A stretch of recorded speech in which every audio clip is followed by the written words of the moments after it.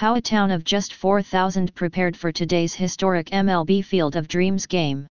People will come, Ray, actor James Earl Jones says in the 1989 movie Field of Dreams. People will most definitely come. And they are coming, by the thousands. Dyersville, Iowa, a town of just over 4,000 people, could see its population more than triple on Thursday, when the long-anticipated MLB Field of Dreams game between the Chicago White Sox and the New York Yankees is finally played. The classic Field of Dreams movie was shot in the small town over 30 years ago, and now a brand new field and 8,000-seat stadium have been constructed right next to the film site in preparation for the game. Dyersville's claim to fame means the small town has long been a tourist attraction.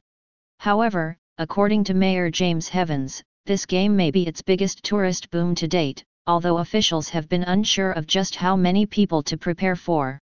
"We don't know quite what to expect," Evans told NPR.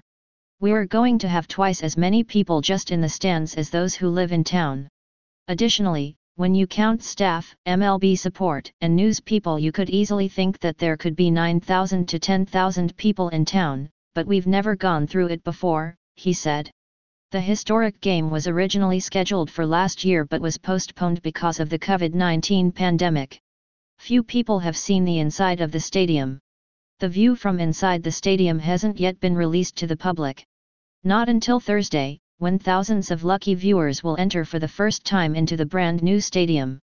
The game will also be broadcast nationally on Fox, starting at 7:15 p.m. Eastern Time. "This is as big as it gets," said Roman Weinberg, Director of Operations for Go the Distance, the organization that owns and operates the movie site. "Especially in baseball, there's no bigger platform than Major League Baseball. When you get someone of that caliber shining the spotlight on your location, all you can do is tip your cap, smile, and say, 'Thank you very much,'" he told the Des Moines Register. To prepare, volunteers have spent the week setting up for the official watch party in the town square, and restaurants have shipped in extra food. Vendor tents have popped up. Extra security has been brought in and existing security amped up. The town's 3 hotels were all quickly booked, meaning surrounding cities are also carrying the weight of housing tourists for the week.